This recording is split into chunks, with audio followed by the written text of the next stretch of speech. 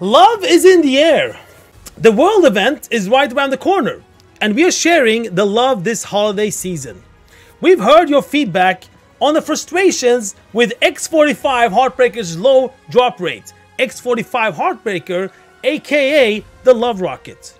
Yeah, so it has a low drop rate, we all know that. I mean, since 2005 something, when it came out, I've been doing it every year, on alts as well. So low drop rate and the feeling pressure of having to farm the mount by cycling through as many alts as possible every freaking day. From now on, the first heart-shaped box you receive each day across your Batnet account will have a greatly increased chance to contain X-45 Heartbreaker mount. Does that mean that the other one will have like this really low drop chance?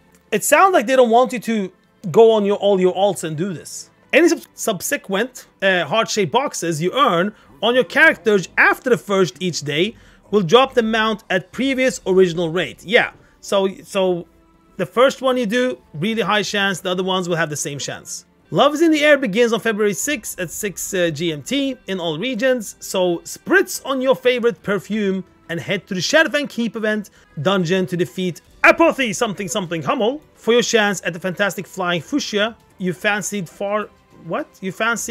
to fervently for what seems like forever. Okay, say that sentence 5 times really fast. Good luck, adventurers. All right, so I mean they will increase the chance. The question is how high have they increased it? It's gonna be interesting to see how many people gonna put on social media and Reddit and all that stuff about that they actually got it. Will it be the same feeling if you got it now though?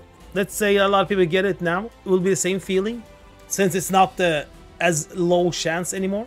Greatly increased chance. Oh, there it is, guys. So yeah, we're gonna farm that stuff.